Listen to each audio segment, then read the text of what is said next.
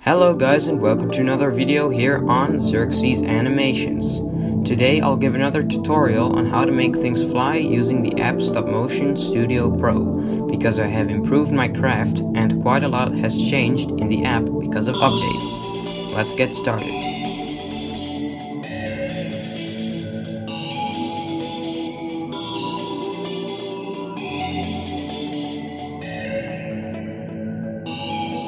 I'm gonna let Jeff over here throw his axe in this zombie.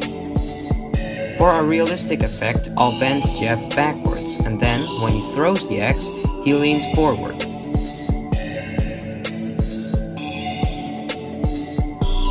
As soon as he lets go of the axe, make a blank picture without the object, so without the axe.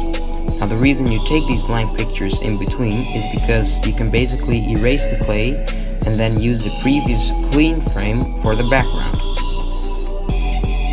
When the axe is flying, you're gonna need something to keep it stable in the air. I'm gonna use clay. Make a picture with the axe attached to the clay, but be careful you don't cover up any of the parts of the axe, because you have to mask out all of the clay and you don't want any holes in the axe. I did this wrong the first time. Then take the object out of the shot and make another blank picture. Keep on doing this until the axe hits its target.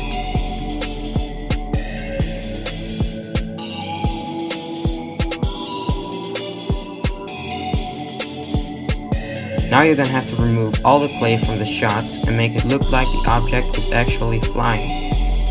Click the erase button to do so. And yes, this costs money if you don't already have Stop-Motion Studio Pro.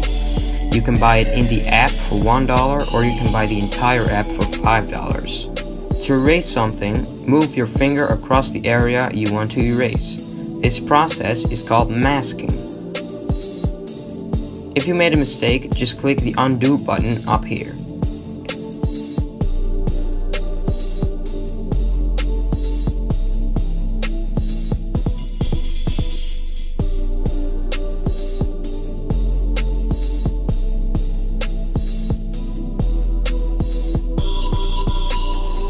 Once you're done masking, delete all the pictures you took in between.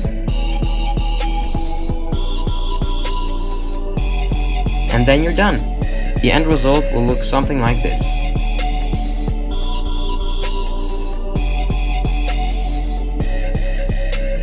If you want camera movement when he throws the axe, move the camera every blank picture, so the pictures without the axe.